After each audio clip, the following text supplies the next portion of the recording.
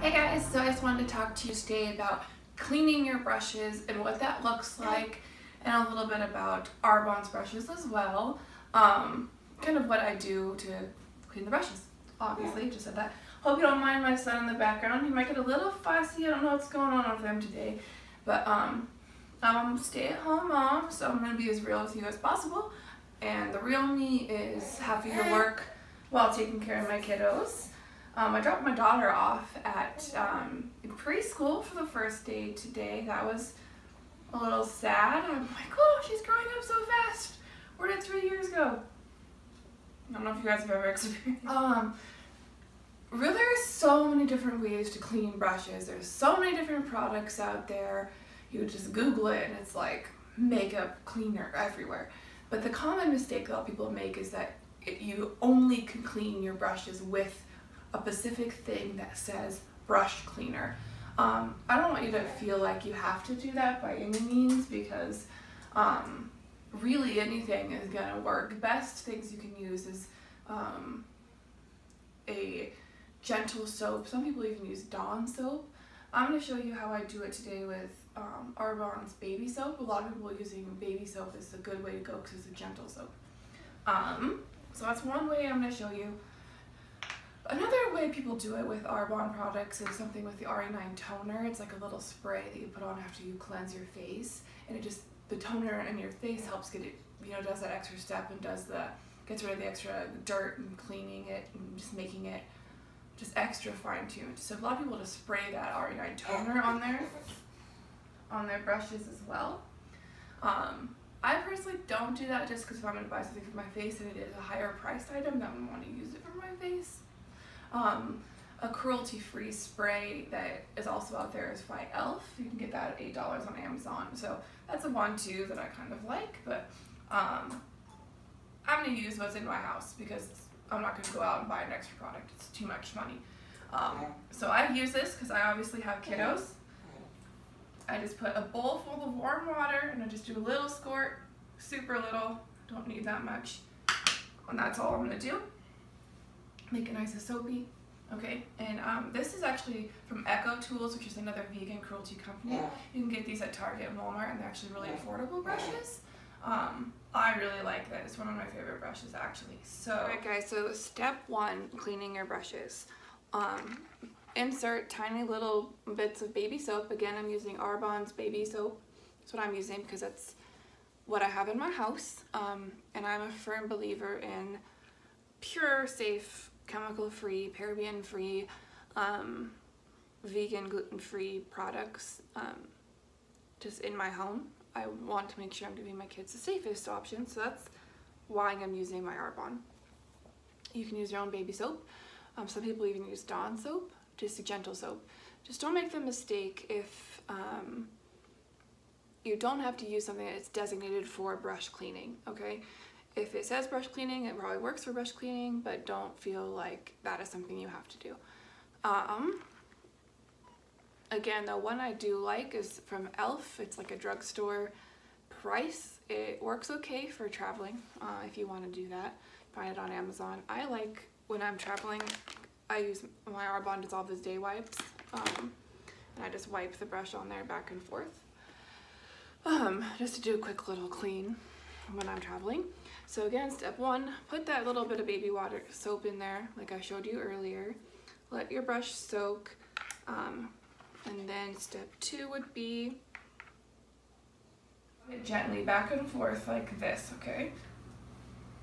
And you can see all that nasty makeup just coming off. It's pretty gross. And you're just going to want to get really into it. See, look at all that. And I recommend cleaning your brushes at least once a week. If you're not wearing makeup that whole week, still like maybe just do a spray or something and not do it as intently, but sanitation, you don't eat off of a dirty counter, right? You don't shower in a dirty shower, hopefully. You don't, there's a lot of gross things that you don't do. Don't put these brushes on your face if you haven't cleaned them in a while. Because I clean mine every week and that's pretty gross. It's just like after 1 week of use. Okay. Again, this is a dollar store shelf mat slider thing. People use silicone mats, meat presses, lots of different ways. I use this because it's at the dollar store and I am on a budget. Alright, y'all, so then once you wipe it off, don't forget to get a second bowl and wipe off all the soap, because you don't want soap on your brush or on your face. We want soap on your face, just not on your brushes. So that is very important, okay? And it's so important to clean your brushes because you don't want bacteria on your face, and bacteria builds in your brushes. It just does, and powder gets cocked in there and caked in there, and it's just really gross. And you don't want that. So if you're experiencing a breakout in your face and you haven't cleaned your brushes, I would try cleaning your brushes, because it might be that. Also chinking your pillowcase, that might be that too. Alright, so I just want to quickly tell you the brushes that are in the Arbonne kit, because again I talked to you about that earlier. There's going to be the one, the only, the lovely powder brush. And I'm also, you can rub them on the towel too. Just remember, do it like you would do it on your face. You don't do this to your face, right, and break your brushes. You kind of just brush it on your face. And you can just kind of use your hands and get in there. As long as your hands are clean. Don't do this if you've just gone poop and didn't wash your hands or do something else gross. Don't recommend that. But it comes with this really sweet powder brush, and I really, really like it. I've always used Echo Tools, always, because it's affordable. Find it at Target, Costco, or not Costco, Target, Walmart. I really like Echo Tools, and I've always used them because they are a cruelty-free vegan company, and I liked their wood, which is what this one is. I'm just pinching and kind of getting that yuckiness out, but I loved them because I loved the weight and the way it fluffed on my face. But I found that I really like Arbonne's brush. I'm just kind of pleasantly surprised. I wasn't sure if I would like it. I know I shouldn't say that because I'm an independent consultant, but that's honest to God truth. I was not sure I would like these brushes because everyone has their favorites. But I use these and I liked it a lot. I love the handle. It has a little like this is just straight on, and this has a little like bump that I can just hold, and it's really got great grip to it. And the powder goes on super smooth. I'll show you how I use makeup using the how I use makeup, how I do that with the Arbonne brushes in another video. So it comes with, like I said, it comes with powder brush, comes with the blush brush, which is the tapered end here, which I'm learning to like it, to be honest with you. I like that it's lightweight. I really like that it's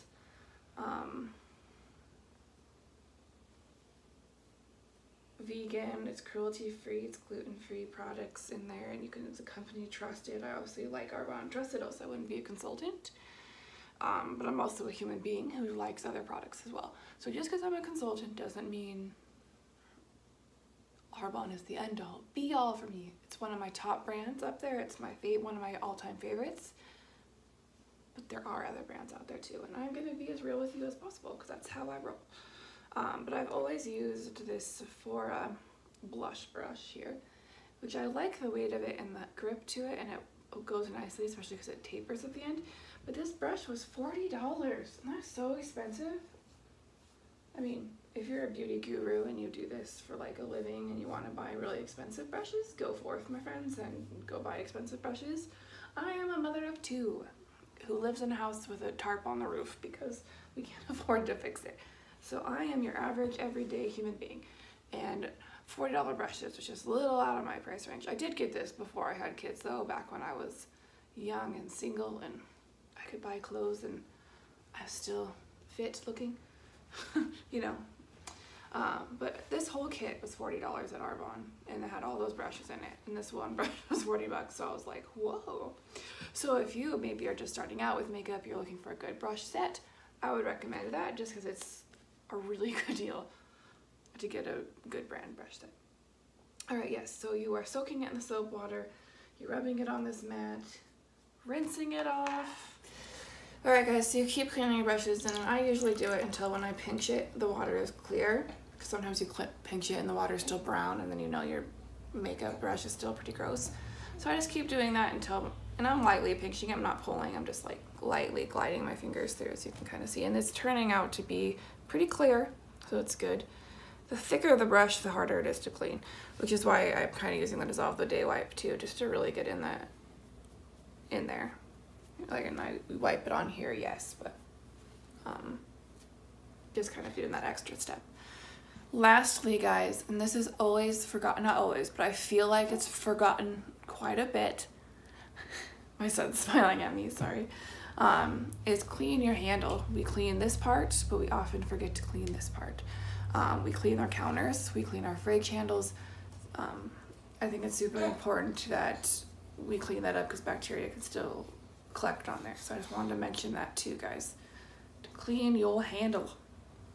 We are gross folk, and we get, and I don't know about you, but when I do my makeup, a lot of times I'm swatching it up on my hands, and you touch your brush, then you're like swatching it up, and then you touch your brush, then you're like, cool, let's just put this, and you put it on your bathroom, it's nasty. Clean your handles, that's enough said.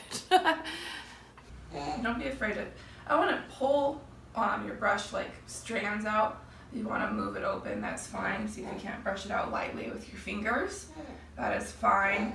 I don't do a twisty motion like this, that's going to break your bristles. You're just going to want to go back and forth.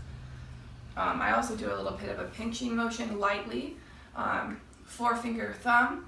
It's kind of getting that extra off. Okay, and it takes a while to clean your brushes, so be patient. That's why I say if you want to do a spray every once in a while, it's okay. I like the e.l.f. one. If you're going to do that route, I don't do that anymore because I don't find it necessary. I also do, so these are Arbonne's Dissolve the Day wipe.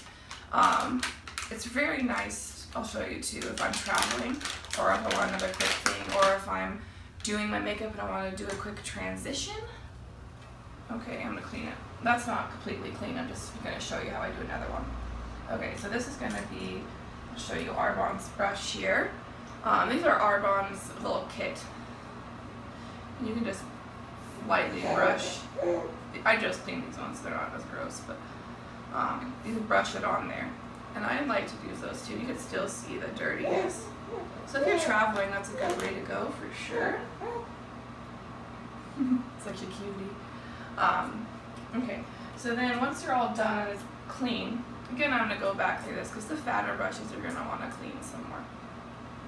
I want to talk to you guys about, so you wash it, you set it on your towel, you move on to the next guy, do the same deal, getting it all clean, pinching out some yuckiness. This is Arbonne's brushes too, by the way. These are very lightweight, I like that. I like this one because it is thick wood and I just feel like the handle feels strong in my hands. These though I like because they're super light, you know, and agile. I'm surprised because I never usually use a foundation brush before. This is Arbonne's foundation brush. I never really use them. I use more of a beauty blender at my fingertips because I never really liked foundation brushes, but I actually like this one. It's very nice for your face, kind of just brushes on there like a paintbrush, and it actually doesn't do any weird lines or anything like that. So Arbonne did a really great job with the foundation brush. Arbonne's brushes come in a kit. They come in this little black kit here, which is pretty cool. And they also come with this little sheet of, you're okay buddy, you're okay. They come with this little sheet of what brush is what. So that's really great for starting out. I also tell people all the time not to limit yourself to what the brush is used for. So on every single brush you can have, it'll say like this is for liquid foundation or this is a blush brush. Usually blush brushes are the ones that are going to be tapered upward, which is really good when you're doing those contours on your cheeks. But just because it says that's what it's used for, don't be afraid to use it, you know, elsewhere. Like for example, a lot of times these tiny little pinpoint ones are really great for concealer. Just to pop it on your skin and hide that one area. And I can go over that more in a different video. I'm just going to show you. So that would be how you clean it, just in a bowl. You can use a meat pounder, you can use a silicone pad, you can get on Amazon for like $5. You can use just a raggy washcloth. You can use these dollar store ones, which I use. And when you're all done cleaning it, you will make sure the most important part is you are not cleaning it or drying it like this, and you're not drying it like this. You are drying it. I saw this on. Oops. You're okay, buddy. You're okay. Are you upset that you can't grab the leaf? Are you upset? Are you upset you can't grab the leaf? Oh. Gotta love kiddos, right? Aw. See if you'll take that. So, I always, when you're doing the cleaning, you pop it on your towel, let it kind of air dry while you're cleaning the other ones. But when you're done, grab a hanger. I saw this on an Instagram post, and I really like it. And you're just gonna wrap your ponytail around it, like so. If I can do it correct. These are kind of crappy ponytails, so pardon me here. You're just gonna wrap it over, make it nice and tight. And I'll show you a photo of how this looks when it's all done. And you just let your brush hang over here, pop it in the shower, overnight it'll dry. And it's so important to hang these upside down because brushes are made, I'm taking that out because that's not completely clean like I said. But brushes are made where this metal part here is actually holding all the ends of your bristles. So if you're holding your brush, and this is the tip part of your brush where all your makeup is, obviously the end of the bristles are going to start here. So if you're letting it dry like this, you're letting all that moisture cake in there. And what happens when moisture is caked in somewhere? It gets moisture mildewy and gross, and that's bacteria just caking in there. So let it dry like this. I also recommend when you're storing your brushes, you put them upside up. I put mine in a mason jar. You'll put them in a pencil container. It doesn't really matter. But store them right side up. Store them right side up because you spent money on these brushes, whether it was 10 bucks or like this $40 kit from Arbonne. You're gonna want to store them upright because it keeps them not smashed, not pressed, not shoved in a drawer or a bag. Arbonne comes with this kit, like I said, and it's really great for traveling, but other than traveling, I do not use it because I like to store my brushes upright because that's going to keep them not smashed. And again, Arbonne's brushes are really good. I just got them. I've always used Echo Tools with 4, which is another cruelty company. These are 3 brushes that I got in like Ipsy bags that I just let my daughter use. But I really like Arbonne's brushes. I'm just now starting to use them also. I want to do another video on that entirely. That's another brush I got in an Ipsy bag that I use my daughter, let her play with. But Arbonne's brushes, they do come in a good little kit. This is Arbonne's powder brush, and I like the weight of this too. It feels really good in my hand, just like my favorite brush here. I love the brushes that are thicker and give you a good hand to hold. I love powder brushes like that. I've always used Sephora's